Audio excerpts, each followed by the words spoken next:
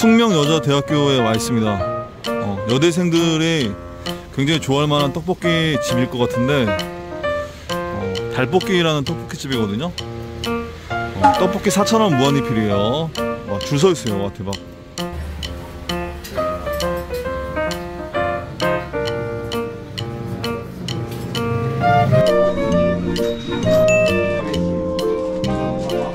떡볶이 2개 주시고요. 네. 순대 하나 주시고요. 어묵도 주시고요. 네. 꼬마김밥도 주시고요. 모듬튀김도 1개 주세요. 떡볶이, 순대, 어묵, 꼬마김밥, 모듬튀김 다 하나씩 주시고 떡볶이만 2개 주세요. 네. 떡볶이만 2개요? 예, 고맙습니다. 순대 나왔어요. 떡볶이는 리필이 되는 거예요? 네, 리필 되는데 예, 맞습니다. 1인분만 시켜도 리필이 되죠. 아, 그래요? 1인분만 시켜도 리필 되는데 제가 2인분 시킨 거예요? 네네. 그럼 1인분 주세요. 네.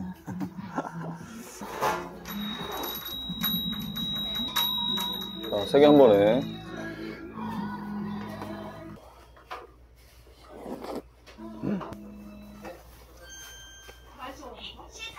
와, 무지하게 맛있는데? 야, 약간 떡볶이 국물이 있잖아요. 엄청 약간 살짝 달큰한 느낌이거든요.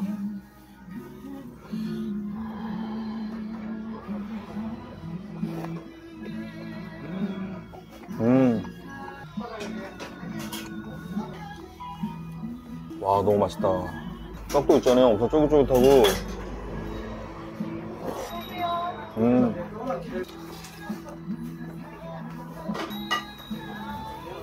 매움의 강도는 그렇게 맵진 않습니다. 야, 맵찔이 분들도 이거 엄청 잘 드실 것 같아요.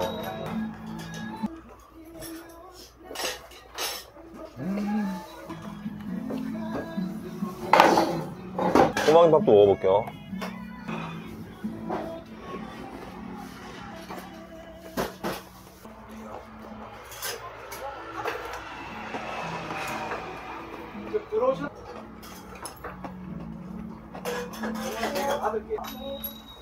와, 줄 서가지고 막 사람들이 계속 들어와요. 대박이다.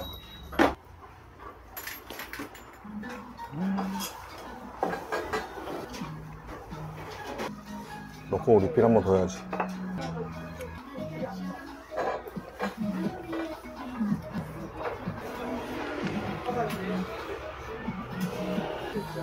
바로 앞에 우리 스텝 직원분이 한 명 계신데, 이분이 여기 대학교를 졸업하셨거든요. 숙명여대 졸업하셨는데 15년 전에 와서 여기 드셨다고 하는데 그때도 엄청 맛있었대요.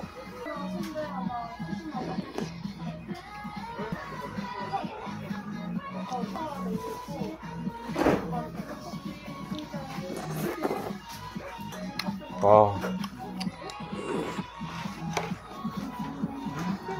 간장 필요하신 거 말씀해주세요. 예, 고맙습니다. 떡이 리필해드릴까요? 예, 리필해주세요. 자, 모듬튀김 나왔어요. 모듬튀김을 국물에다 한번 버무려가지고.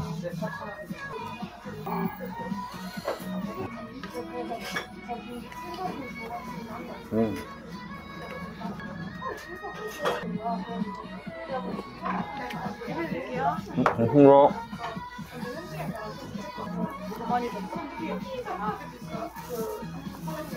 리필 한번 했는데 엄청 많이 주셨어요.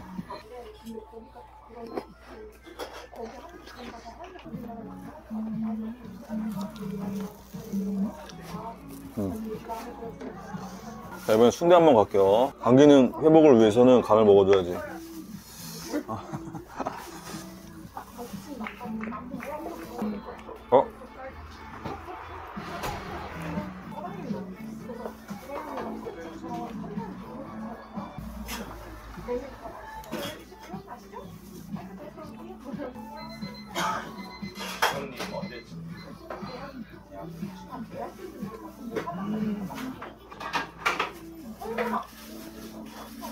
순대도 있잖아요. 잡은 지 얼마 안 된 것 같아요. 엄청 신선한 느낌이에요.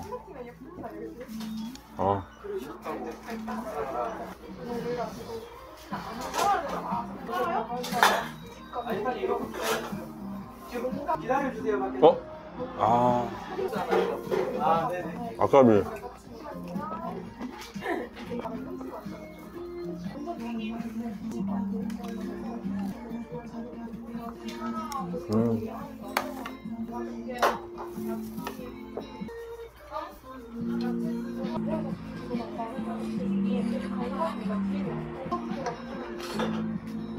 아.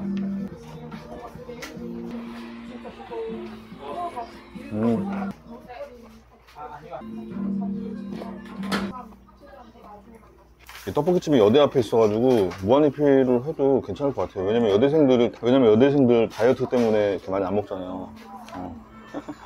사장님 입장에서는 뭐 나쁘지 않을 것 같아요.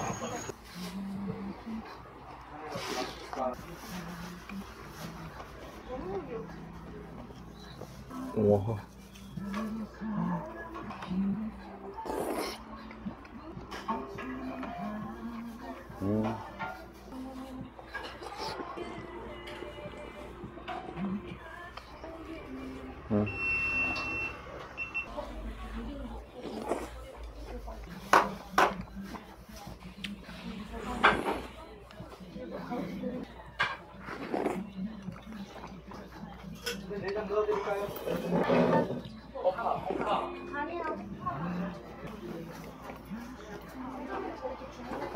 와, 이거 있잖아요. 떡볶이 맛이 초등학생들도 엄청 좋아할 만한 그런 느낌의 맛이에요. 응?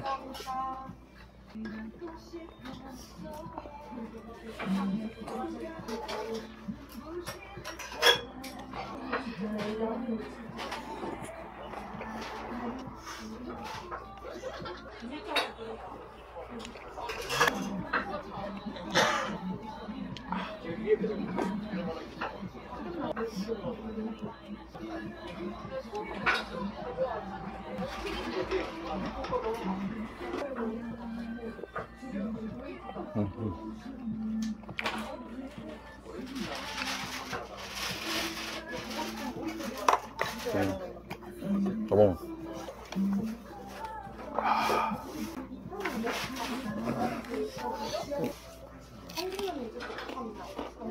바삭바삭. 바삭바삭. 와, 진짜 맛있다.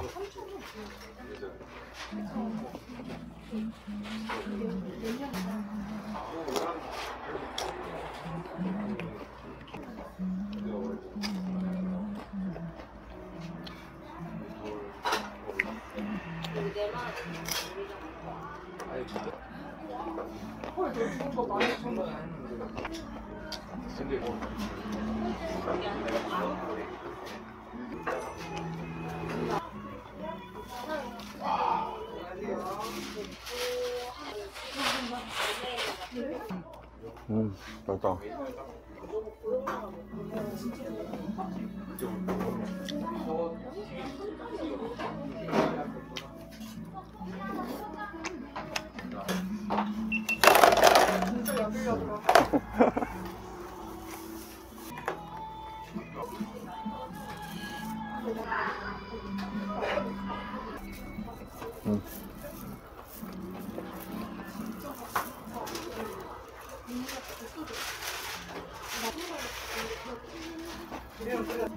꼬마김밥이 있잖아요. 고소해요. 고소해.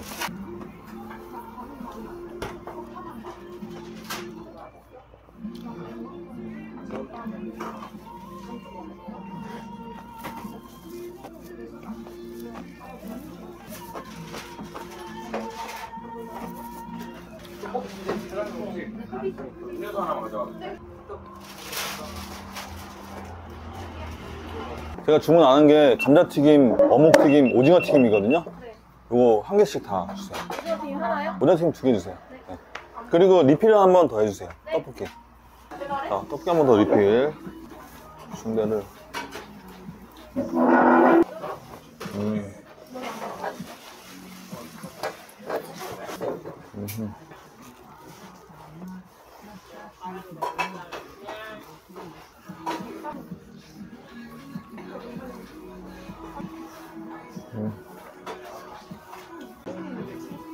야, 순대 진짜 맛있다. 진짜 너무 신선한 느낌이야.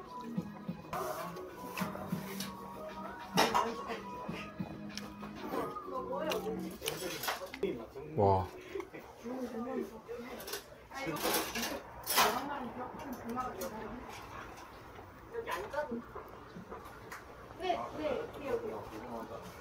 거기 말고 지금 자리도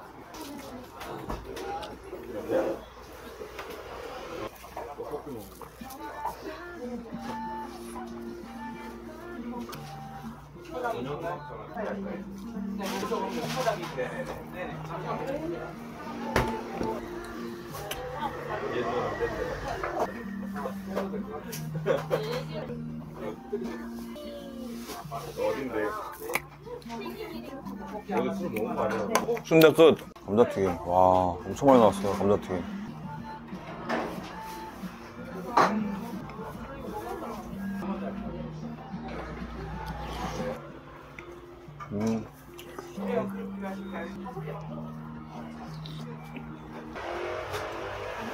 고맙습니다. 치워드릴까요? 예, 치워주세요.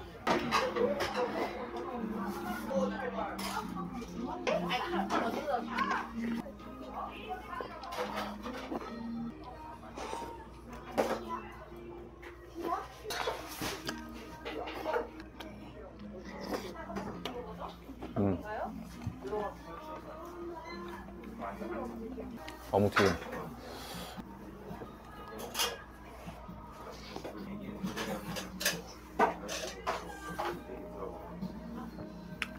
타르타르 소스.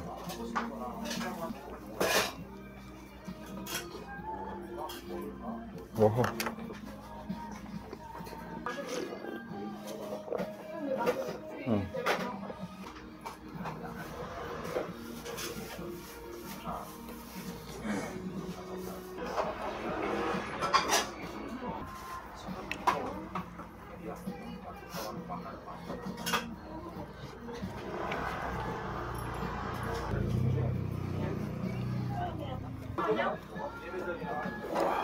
와, 고맙습니다. 와, 오징어 튀김 나왔어. 와, 대박.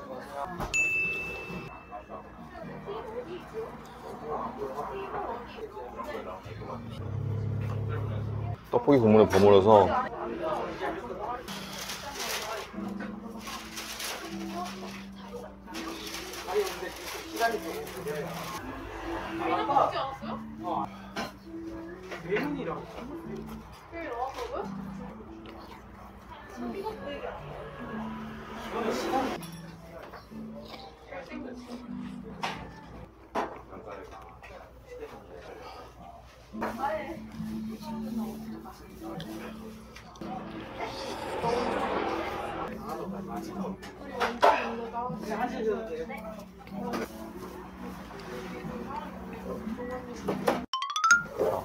포장. 이 정도는 포장할게요.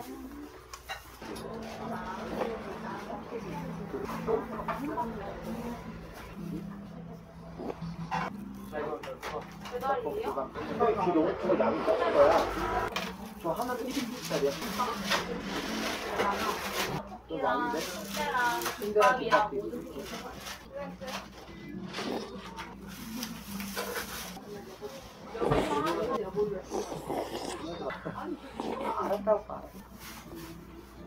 떡볶이 끝.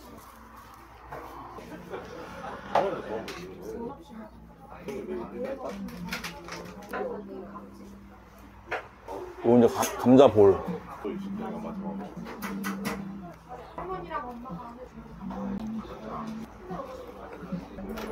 순대 세트, 떡볶이 하나, 순대 하나, 감자튀김 하나, 김밥 하나.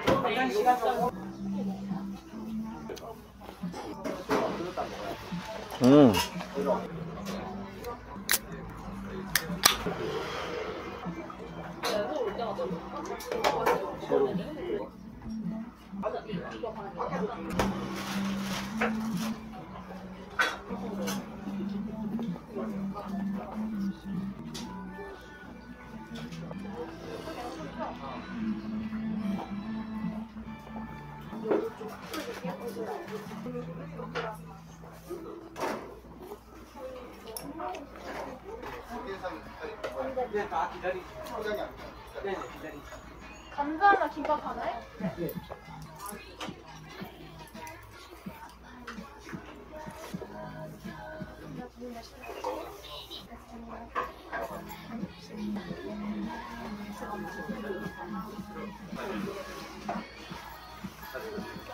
고맙습니다. 라임 콜라보. 어디 가시는데? 여기서 본 것 같아. 자리가 나뉘네. 그래요.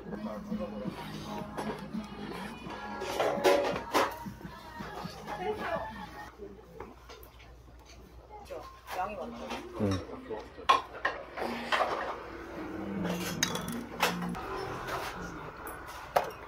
배달부터 있어.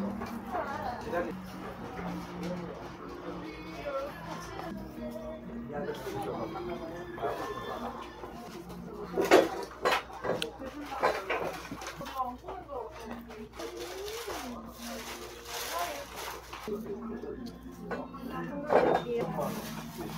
네, 잠시만요. 지금 설명 실수가 떨어져가지고. 아, 네.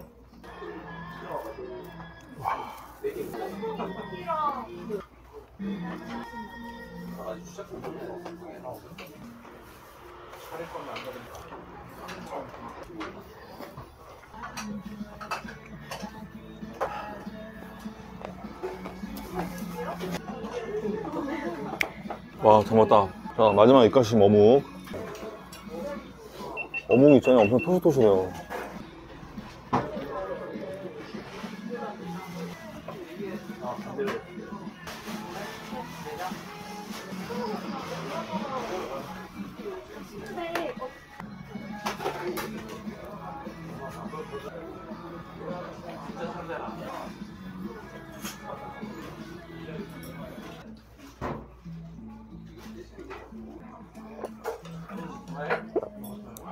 와, 너무 맛있게 잘 먹었다. 떡볶이도 너무너무 맛있고 튀김도 맛있고 뭐 하나 빠지는 거 없이 다 맛있습니다. 오늘도 엄청 맛있게 잘 먹었습니다. 고맙습니다.